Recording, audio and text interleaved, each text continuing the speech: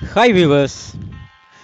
பாகுபலி படம் சமீபத்தில் வெளியாகி வசூலில் இமாலய சாதனை படைத்தது. இது நாம் அனைவரும் அறிந்ததே.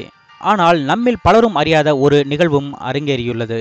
அதை பற்றிய ஒரு தொகுப்பைத்தான் இன்றைய பிரேக்கிங் நியூஸ் நிகழ்ச்சியில் நாம் பார்க்க இருக்கிறோம்.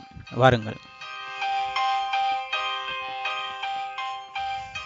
பாகுபலி இந்திய சினிமா வரலாற்றிலேயே முதல் முறையாக 1000 கோடிக்கு மேல் வசூல் சாதனை நிகழ்த்திய முதல் படம். ராஜமௌலி இயக்கத்தில் வெளிவந்த இப்படத்தில் பிரபாஸ், ராணா, அனுஷ்கா, தமன்னா, சத்யராஜ், நாசர் மற்றும் ரம்யா கிருஷ்ணன் ஆகியோர் நடித்திருந்தனர். இந்த வெற்றி படத்தில் பலே பலே பாகுபலி என்ற பாடல் மிகவும் பிரபலமான ஒன்று. தலர் மெஹந்தி பிரபல பாப் இசை பாடகர். பலே பலே பாகுபலி என்ற பாடலை பாடியவர்.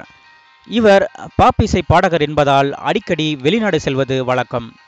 1998ஆம் ஆண்டில் இவர் தனது குழுக்களுடன் அமெரிக்காவுக்கு சென்றுள்ளார்.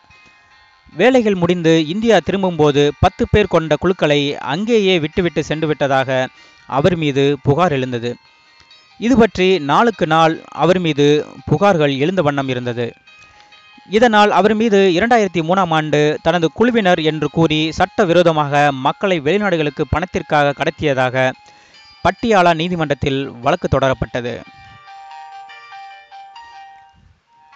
இந்த வழக்கை விசாரித்த நீதிமன்றம் ஆள்கடத்தல் வழக்கில் தலர் மெஹந்தி குற்றவாளி என தீர்ப்பு வழங்கியது.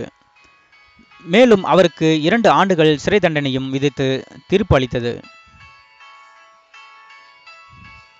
நீதிமன்ற தீர்ப்பை கேட்டு தலர் மெஹந்தி சிறிதும் கலங்காமல் நம்முடைய அரசியல்வாதிகளைப் போல் சட்டத்தின் ஓட்டையை நாடினார். சட்டத்தின் ஓட்டையை உணர்ந்த அவருக்கு தீர்ப்பு அளித்த சிறிது நேரத்திலேயே அதே பட்டியாலா நீதிமன்றம் ஜாமீன் வழங்கியது. வாழ்க பாரதம், வளர்க நீதிமன்றங்களின் நேர்மை.